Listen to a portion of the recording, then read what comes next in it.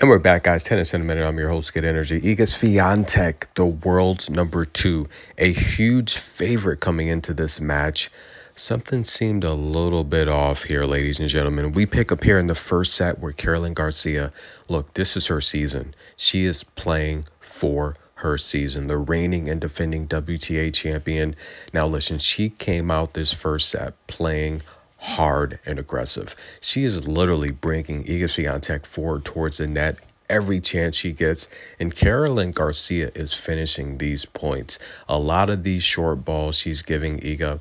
Iga cannot return them. If Iga does return them, Caroline Garcia is putting them away with the overhead volley, and Iga is just being outplayed. She's being out-hustled, and I'm a little bit concerned, again, at what I see.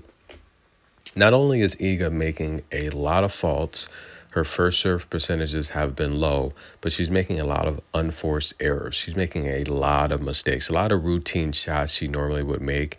She's just not making them. And Caroline Garcia, she looked a little bit off last time out against Helena.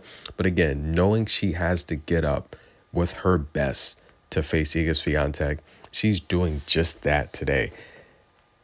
And yes, ring the bell. Do we have an official upset alert? Do we have an official upset alert, ladies and gentlemen? Caroline Garcia is playing with everything she has. She would take the first set to a tiebreak, and she had 3 opportunities to win this first set. Iga would fight back and just play her heart out, and she would eventually have an opportunity to win the first set. And as you can see here, Caroline Garcia, I said it in the pre-match video, she loves to play vertically. She loves to come forward. She loves to finish opponents. Iga's best chance at these short ball situations that Caroline wants to finish is passing shots. But it's very tough with Caroline Garcia's excellent two-way play at the net. This is where Iga has had success normally, but not today, because Caroline Garcia is just setting her deep behind the baseline, knowing that Iga's going to give a ball that's not going to have a lot of velocity on it. And Caroline Garcia right there finishing at the net. She's been doing it all match long.